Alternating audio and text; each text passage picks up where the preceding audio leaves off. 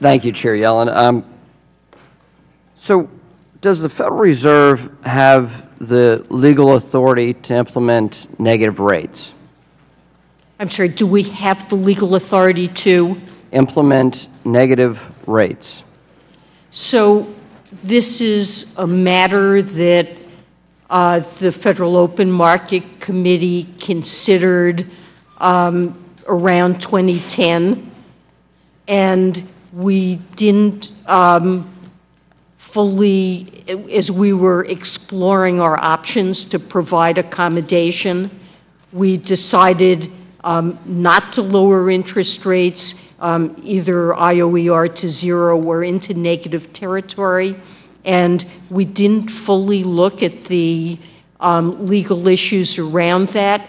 I would say that remains a question that we still would need to investigate more thoroughly. In one of our document requests, that 2010 memo that I assume was connected to that policy discussion. That's right. Raised significant doubts about the Fed's authority that they currently have to charge, to pay interest on excess reserves. So, and whether or not that same authority would allow you to demand payment for that. So, Congressman, I don't know of any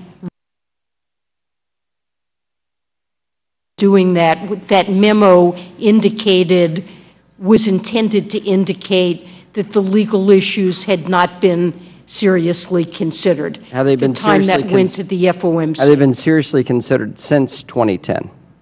Well, in the spirit of prudent planning, we always try to look at what options we would have available to us, either if we need to tighten policy more rapidly than we expect, or the opposite, to loosen policy. So we would take a look at it, but the legal issues, I'm not prepared to tell you, have been thoroughly examined at this point. So at this point, it's unclear whether or not the Fed does have legal authority to implement negative rates. I am not aware of any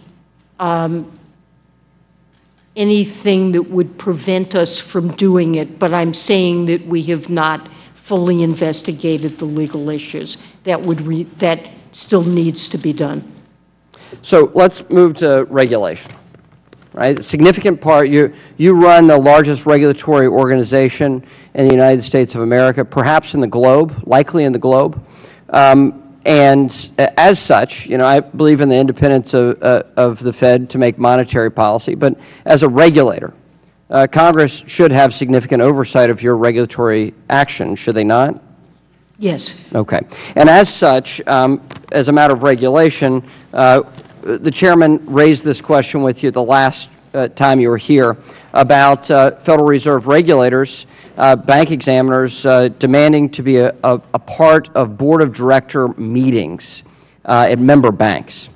And you've exchanged multiple letters on this matter. We still hear that this is, in fact, taking place. Would you pledge to this committee that you would direct your bank examiners and regional bank examiners to stop this practice? Well, I will look into. Well, you've already looked into it, and you've exchanged letters, and you gave the Chairman assurance last time you were not aware of it. I assume you're now aware of whether or not this is taking place. Are you not? I think there are occasional situations in which that occurs. Do you believe that's appropriate? I'm not certain that it is inappropriate. I want to get back to you on that. Okay. Well, this was raised about 6 months ago by the Chairman. You've exchanged multiple letters.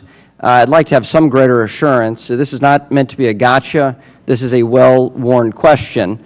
And we're hearing, and in fact, there's a press report that the Fed directed one of your member banks to incorporate 2 additional members of their Board of Directors, and the Fed directing a private enterprise to change their Board of Directors seems somewhat perplexing.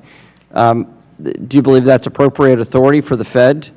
Well, I think it is appropriate as a matter of supervision to direct, ensure that a Board of Directors of a financial company that we supervise is appropriately constituted and fulfilling its corporate governance functions. That is a part of supervision. My time has expired. Time of the gentleman has expired. The Chair now recognizes the gentlelady from New York, Ms. Maloney, Ranking Member of our Capital Markets Subcommittee.